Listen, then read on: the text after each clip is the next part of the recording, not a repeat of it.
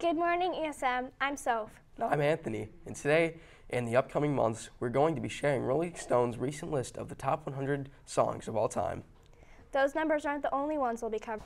Coming up later, I will be updating you on number 9 boys soccer fared on Central Square Senior Night. Data from the American Academy of Pediatrics shows that COVID-19 cases among children peaked in September as schools opened for in-person learning amid the Delta variant surge. More than 6 million children have tested positive since the beginning of the pandemic, with more than 1.1 million cases reported from September 3rd to the 30th. Vaccinations for children aged 5 to 11 could begin within weeks. Pfizer and BioNTech request emergency use authorization from Food and Drug Administration October 7th. The FDA Advisory Committee will discuss the authorization October 26th. Squid Game strikes a nerve in debt-ridden South Korea. The show, which is based on adults in debt competing in children's games to win money, has a hit close to the home with the people living in South Korea. In the past 2 decades, people have dealt with soaring debt, decaying job markets, and income inequalities. I pledge allegiance to the flag of the United States of America, and to the republic for which it stands, one nation under God, indivisible, with liberty and justice. The afternoon weight room will be closed on Friday for accommodations of team lifting. Please see Coach Hayes with questions. The Varsity Winter Guard will have their tryouts on Wednesday, October 20th in the high school small gym. Tryouts will run from 6:30 to 9 that evening. See you all there. Any student interested in signing up for ice hockey for the 2021 to 2022 season must see Mrs. Super in the athletic office for more information. Sign-ups will end on Monday, November 1st. Did you know that you can learn how to manage your own money right here at school? Our own student-run credit union, the Spartan Branch, is open every Monday, Wednesday, and Friday from 10:45 to 12:15 in the main office. You can open an account, make deposits and withdrawals, and cash checks conveniently right here at school. Don't have an account yet? All you need is a $5 opening deposit, your social security number, and a valid ID to open an account. Also, you will receive a free $5 matching deposit when you open a new account, so be sure to stop down and take control of your financial future. So, for our first song, number 100 is Bob Dylan's Blowin' in the Wind. And then number 99, Bee Gees, Staying Alive.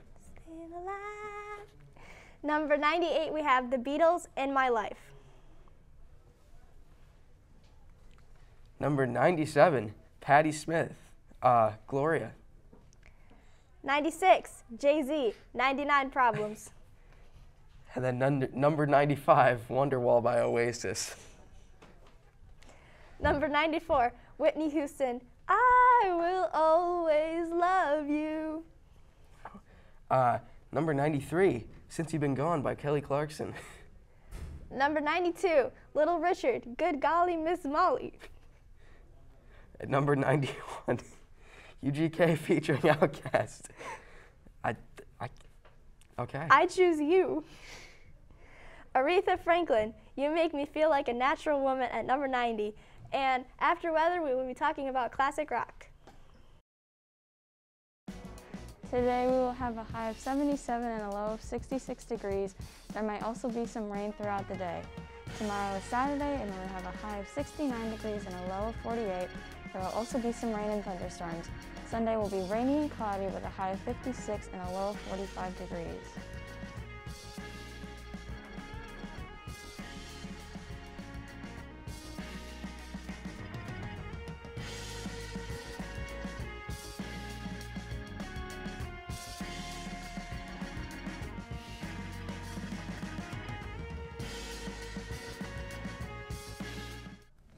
So, what is classic rock? Well, honestly, the definition is ever-changing with the times. True, but right now my definition of classic rock is the era of Grateful Dead in the 60s to Pearl Jam in the early 90s. Well, my definition is any rock music dating from the early 60s to the late 80s. Some people consider 2000s music to be classic rock, but I disagree. We'll tell you why after sports. The Los Angeles Dodgers beat the San Francisco Giants 2-1 in Game 5 last night. The game ended in a controversial call on a check swing by Wilmer Flores. The Dodgers moved to face the Antilla Braves in the NLCS. The Tampa Bay Buccaneers beat the Philadelphia Eagles 28-22. Quarterback Tom Brady threw 2 touchdowns and 293 yards. The wide receiver Antonio Brown had 93 yards and a touchdown. On to Leah with your sports. Congrats on Jess Griffith for Athlete of the Week. She has saved many goals through her contentious defense play. Jess Hub led the Spartans to a 10-0 record in a division play and 11 straight wins. Congrats to Isabel Shavasty for beating ESM record for the most shutouts, 35 shutouts total, and currently 11 straight shutouts. The girls soccer team defeat Central Square 1-0. Leah Rem led the team with 1 goal, assisted by Giselle Meckelham.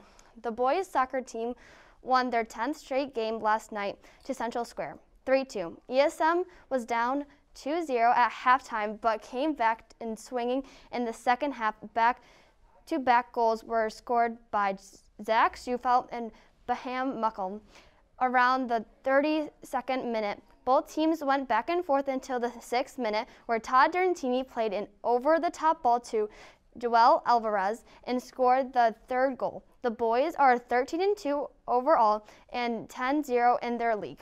With sectionals right around the corner for the boys, they are currently ranked number 1 in their division. The boys have also managed to stay ranked at number 9. The boys played JD for the league title on Saturday at JD at 6:30. The boys ask you to come out and support.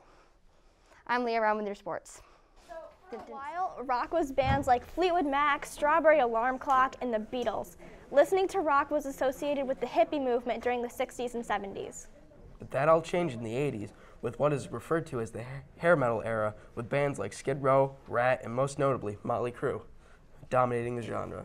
And then in the 90s, Nirvana changed rock with their album Nevermind. But the band to start the grunge era was Pearl Jam, with their album 10 coming out only 28 days before Nevermind. Other big names in the genre are Stone Temple Pilots, Soundgarden, and Alice in Chains. After grunge, we kind of lost rock. Music turned into the auto-tuned techno-pop stuff you know and don't love today. But rock is still around, with artists like the Foo Fighters and Green Day and so many more. So there's still a taste of rock, even though it won't be the same as it once was. Thank goodness for that. So Anthony, what are your favorite rock bands? A couple of my favorite rock bands are Blink-182, Green Day. I mean, that's a little more modern, but if we're talking about classic rock, one of my favorite bands of all time is Rush. So what are your favorite bands? Mine would have to be Fleetwood Mac, Grateful Dead, Hole, and Nirvana. Well, Spartans, that's all we have for you today. So from Soph and I, and everyone at the morning show, have an awesome day.